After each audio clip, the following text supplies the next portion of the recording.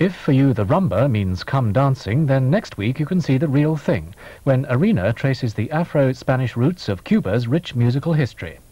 What's Cuba playing at? In Arena next Friday at 9:30 on BBC2. On BBC One now, there's another visit to Olympia for international show jumping.